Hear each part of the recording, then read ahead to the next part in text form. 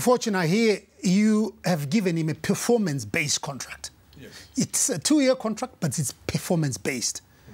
So what are you basing on? Because I know you guys, there's something that you really want. Obviously, the chairman will also take us through all that. But what do you mean when you say performance-based? Performance-based speaks for itself.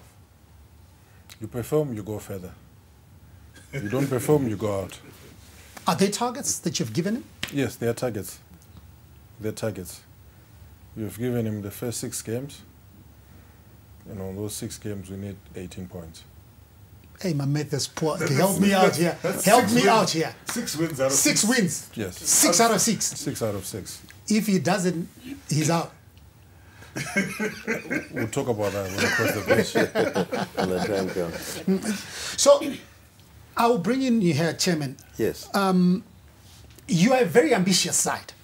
Absolutely. And, you know, getting on Mangombe on board speaks about the ambitions that you've got. What really happened with this deal? Did you go to him so that you could resign at Dynamos? Because I know the guy was under pressure at Dynamos. But all of a sudden here, he's resigned. In less than 24 hours, you guys have lashed on and you got the man. How did you get Genesis?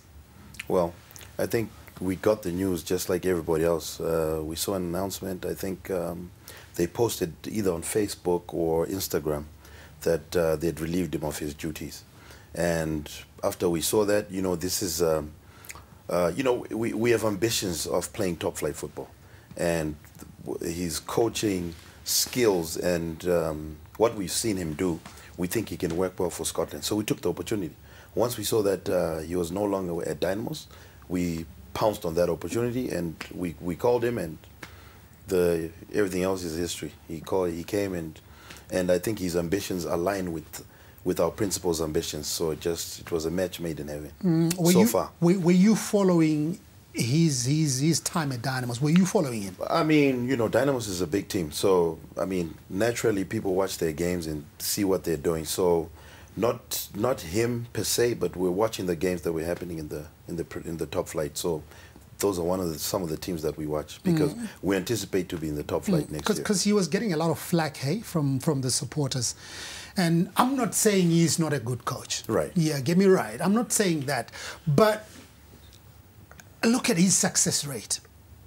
At Dynamos, yeah, big brand and maybe different competition because you guys are still in Division 1. Right. Yeah, and I understand his ambitions and your ambitions align, but do you think you'll be able to deliver what you guys want with the amount of time that you guys have got?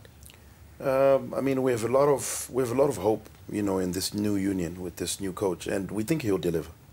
I don't see anything that will hinder him in this in Division 1. I think, you know, the top flight might be a little different.